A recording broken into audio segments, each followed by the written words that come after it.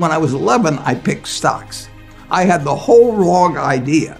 I was interested in watching stocks, and I thought stocks were things that went up and down, and I charted them. I read books on technical analysis. I read Edwards and McGee, I think that was the classic then, hundreds and hundreds of pages. And I read that whole thing over and over again. I read everything. And I thought, the first 8 years, I thought the important thing was to predict what a stock would do and predict the stock market. And then I read Ben Graham, when I was 19 or 20. And I realized that I was doing it exactly the wrong way, but it didn't hurt that I had that background and everything.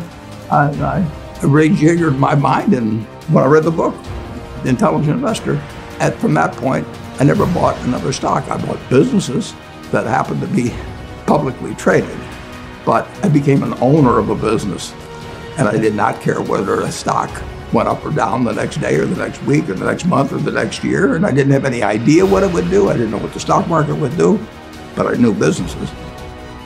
I'm a bright guy who's terribly interested in what he does. I've spent a lifetime doing it, and I've surrounded myself with people that bring out the best in me. And you don't need to be a genius in what I do. That's the good thing about it. If I went into physics and a whole lot of other subjects, I'd be an also-ran. But I am in a game that you probably need 120 points of IQ, But 170 doesn't do any better than 120. It may do worse, probably do worse, but you don't really need brains.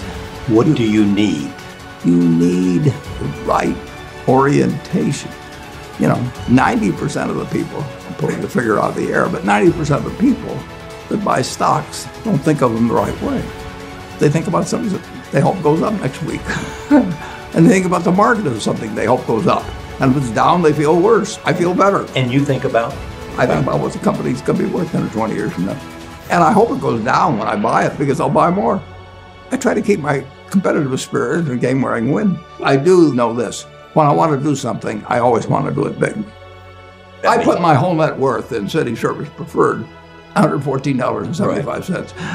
And I've never, since that day, March 11th, 1942, I have never had less than 80% of my money in American business.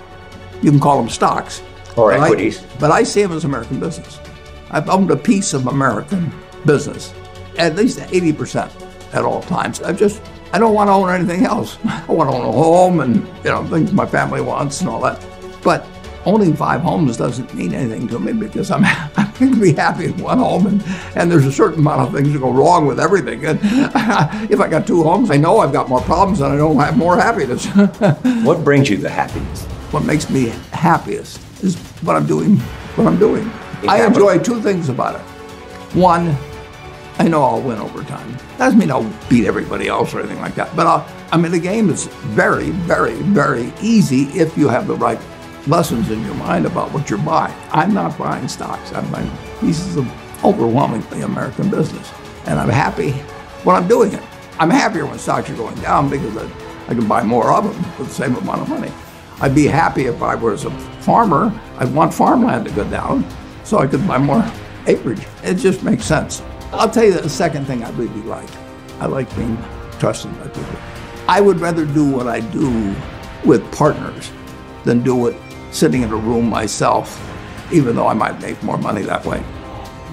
Let's pretend there is no stock market. Let's say I had to buy these privately, like you buy a farm privately, like you buy an apartment house privately. They're investments. So you're looking to say, what can I do with money I've saved to put it away so I feel good about getting it back later under any circumstances, but not necessarily on a given moment.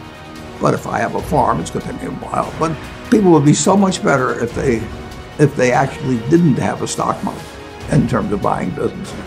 The United States economy, and it's very easy to look at the statistics on it. More people, a greater percentage of the American population is wealthy now, or having more income now than they've ever had. And if you look at whether Bank of America can give you their average deposit, you just look at the wealth. That doesn't mean everybody's wealthy, but it does mean relative to any other period of time, I mean, people have more money now. They get mortgages at lower rates than they've ever gotten. So if they want to buy a house or something, right today, you live in an environment where the bottom 2% in terms of income in the United States, the bottom 5%, and for sure the top 1%, all live better